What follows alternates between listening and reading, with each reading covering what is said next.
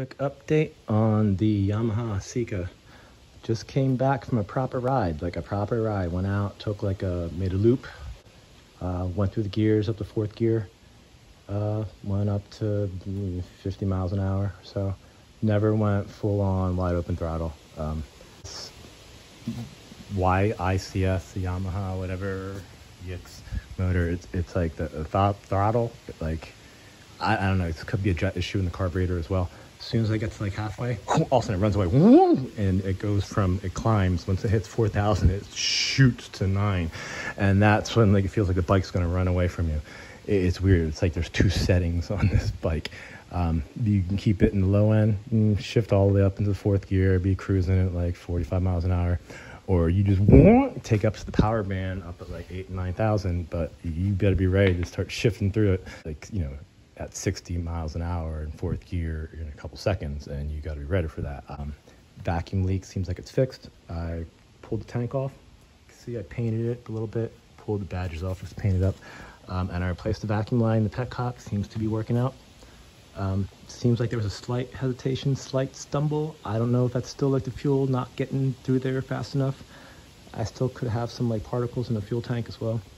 That's the one thing I wasn't thorough about. I didn't pull the gas tank off and completely clean it out like I should have.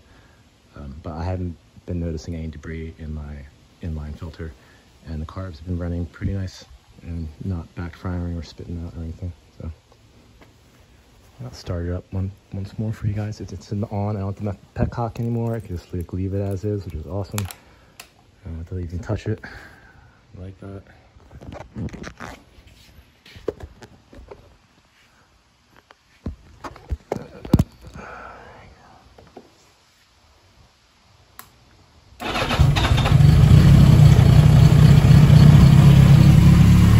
So starts right up.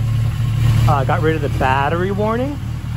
So all I have left is brake pad warning, because I know I'm low, and the fuel warning. I have I kept filling it up. I'm not full, but I don't know if that's my indicator, my float valve inside is wrong or stuck. But on the battery, there's whatever, you can look that up. I'll pull it off, I'll show you.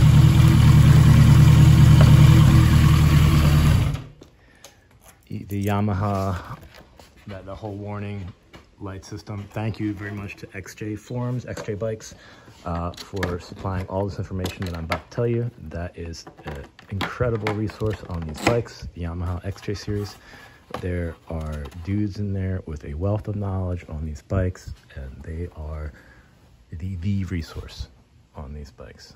There is a wire here. It's the white with red stripe, and this was a battery sensor. What it did was the batteries that I guess Yamaha came with, the center plug here was actually a sensor connected to the end of this, and it was placed in the battery, and inside the whatever sensor, the diode or whatever it was, it detected the level of fluid. If fluid touched it, it lowered the voltage or somewhat and turned the sensor off. To bypass that, if you don't have that plug sensor, which no one does anymore apparently, you just unhook the relay and you connect it to your positive anywhere, any power, any positive on the bike. Just, but the positive on the battery terminal is just easiest accessible. You can connect to your starter, ignition coil if you want, relay. Is that what that is? I know the starter's down here, but that's ignition coil relay. I forget. Yeah, I'm still thinking cars and bikes are kind of weird. Yeah, so that's it, and I turned that warning off. So I just need to get the brakes, which got the brake pads ordered, got the wrong ones. And then that brake warning should go off, and then the fuel, I guess I'll just have to fill this thing up all the way and see if that turns off. And then, good to go. I mean, got new wheels coming with pretty much brand new tires on them. It's cheaper to buy wheels with the tires on them than to buy tires. It's crazy. So now I'll have 2 sets of wheels. And this is awesome. I've been loving this bike already. I did notice when I was riding, towards the end of my ride, it was kind of bogging down and hiccuping at up to quarter throttle.